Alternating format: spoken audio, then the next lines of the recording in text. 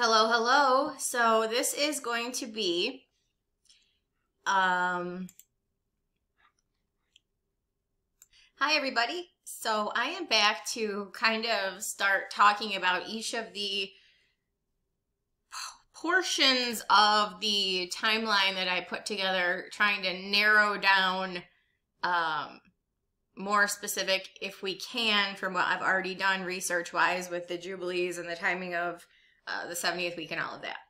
So this is a secondary video to the one that I did several days ago, which was the pattern in the Mount and Exodus overlaying world history.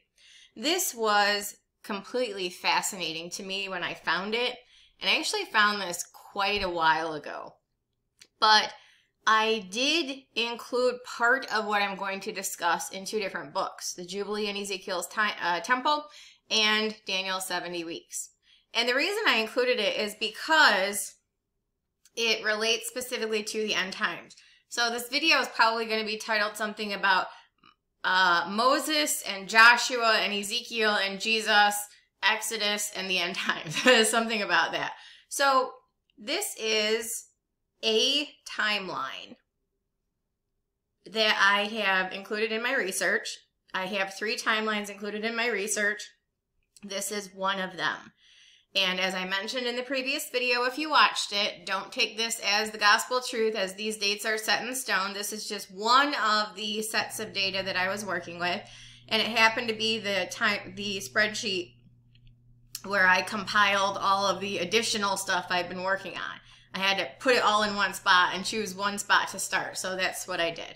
And I put it on the furthest date out so that the rest of it I can kind of tweak as needed, see if it would even work. But I had to start somewhere, so this is where I started. So don't hang your hat too much on the dates so much as just what they represent in this video. Because again, this is, as the spreadsheet is titled, the Jubilees overlaid by the pattern in the Mount in Exodus. The awesome part about Scripture, and this is going to take us into the book of Joshua as well, because there's a starting point and there's an ending point. In Exodus, the starting point would be the giving of the law on Sinai in Exodus 19. After the giving of the law, the speaking of the law by the voice of angels, it was not the voice of God, it was the voice of angels. We learned about that in Acts and Galatians and Hebrews. 3 different parts of the New Testament tell you that the law was given by the disposition of angels. Hebrews 2, Galatians 3, and Acts 7 all tell you that. So anyway, when the law was spoken on Sinai, it was spoken to the people. Then Moses was commanded to go up the mount 40 days. So here's your starting point. And this is, do not pay attention to the years in this. I'm talking about the overlay of world history as shown in the pattern in Exodus and into Joshua. So don't look at the years right now. I'm just going to explain the overlay from the book of Exodus and the timeline of world history. So here's your starting point. The starting point is the giving of the law. Then 40 days Moses was up the mount receiving the tables of stone handwritten by the finger of God. When he comes down the mountain, he and Joshua thought they were being attacked because the people were rabble-rousing. Come to find out, they were dancing around a golden calf naked and doing all of this strange god worship. So the next 2 days after Moses came down, he promptly smashed the tablets when he saw Israel behaving foolishly. And then the Levites were given the commission to go deal with the people. And they did. And there were a whole bunch of people slain, until they finally got the point that Moses and the Levites meant business, and they quit. 2 days to deal with the people and to try to make amends to God for the people, to intercede. God's like, come on back up.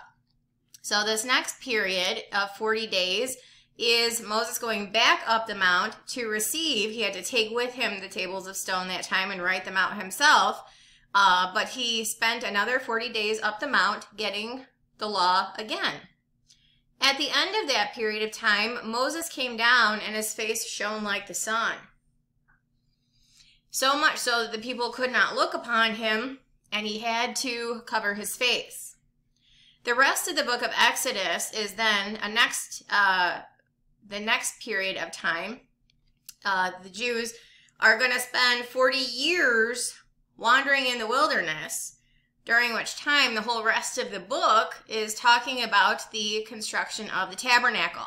It talks about the giving, the offering that was given to acquire all of the things that we need to be used in the construction of it, including like the dyes and the wool for the garments and all of that. So this is the pattern of Exodus, is you have a starting point, the giving of the law. Moses is up the mountain 40 days, getting the tables of stone, comes back down, smashes them because the people are rowdy and faithless toward God, and 2 days to deal with them. Then he's back up the mountain for 40 days. When he comes back down, he's previewing what Christ would look like. During the same time period, the end of this period of time would take you to this specific, if you look at the years, this specific Jubilee year. Between this Jubilee year and this Jubilee year is when Christ rose in glory. So Moses, at the end of that period of time, if you overlay world history in real time, it points to the time period that Christ rises in glory. So that's the Moses, his face shining, people couldn't look at him, all of that. So anyway, the next 40 days, the next period of 40 rather, is going to correlate to Israel wandering in the wilderness for 40 years, during which time they build the tabernacle. At the end of that period of time, they enter the land. This is Joshua 4:19. They came up out of the Jordan and camped in Gilgal in the east border of Jericho, 10th day of the first month. And then there was a conquest for Canaan for 7 years. At the end of that 7 years, the land was divided by lot to the tribes. So that is the overlay of Exodus and Joshua, from the giving of the law to the parceling of the lots to the 12 tribes. So you look at this from a world history perspective, and you're starting here with Christ. This is the year that Christ, not the 16 AD, but rather the Jubilee that began in 16 AD. Christ, the transition from the Old Covenant to the New Covenant, occurred in this period of time before this period of time. So in the Jubilee period, this Jubilee cycle beginning 16 AD was the death and resurrection of Christ, rising in glory. From this point here to this point, from creation to this point, is detailed in Luke's account of Jesus's lineage. The lineage listed in Matthew is from Abraham to Christ, but in Luke 3, it's from Adam to Christ. So from here to here is sin entering the world through Adam, and the second Adam coming to right the wrong of the first Adam, to die for the sin under the old covenant, to put away the old covenant, and to usher in the new covenant with his death and shed blood on the cross. And again, when you compare the pattern in the Mount, the days, the period of days in which Moses came down from the Mount, previewing the glorified Christ, happened in the same period of time as this shows on the timeline. I hope you understand what I mean when I say that. But at the end of the second period of 40, Moses comes down, essentially previewing the glorified Christ. And at the end of this second period of time, that's the actual time period that Jesus was risen in glory. Jesus was prophesied to build the spiritual temple in Zechariah 6. Behold, the man whose name is the branch. He shall build the temple of the Lord, shall bear the glory. He's going to be a priest upon his throne and a king upon his throne, and the council of peace shall be between them both. So it was a dual prophecy. Jesus combining the order of king and priest after the order of Melchizedek, doing away with the Levitical priesthood because he's the high priest from the tribe of Judah. The law changed, the priesthood changed, and it's after the power of an endless life, which means it's never going to go back. So this is all related to from creation to Christ. Sin and death under the old law, pre-Christ. It's related to the old covenant. Jesus dies for the sins under the old covenant, brings in the new covenant, and then builds the spiritual temple. He says in Matthew, I believe it's 16, he says, upon this rock that Jesus is the Christ, the Son of the living God, I shall build my church, and the gates of hell shall not prevail against it. You go to 2 Peter 2, and it talks, 1 Peter 2, and it talks all about us being lively stones, build up a spiritual house and holy priesthood to offer up spiritual sacrifices holy and acceptable unto God. So from this point that Jesus rose in glory, actually from the point he died for the sin under the old covenant, and then his death and shed blood on the cross immediately ushered in the new, he has spent these 40 jubilees building the spiritual temple until such a time the spiritual temple gets removed and the physical temple gets rebuilt. And then just like the benchmark event in Joshua, where Israel entered the land, and then there was a 7-year conquest for the land, the 7-year, the entry into the promised land was the benchmark event, which even started the countdown, the start of the sabbatical cycle countdown, which led to the Jubilees. So that's the benchmark event that starts the count that eventually leads to us knowing which date the 70th week is going to start on, because that's what Daniel's prophecy hinges off of. When ye shall come into the land, and Daniel, the weeks of years start, which lead to the declaration of Jubilee, and Daniel's prophecy is predicated upon weeks of years.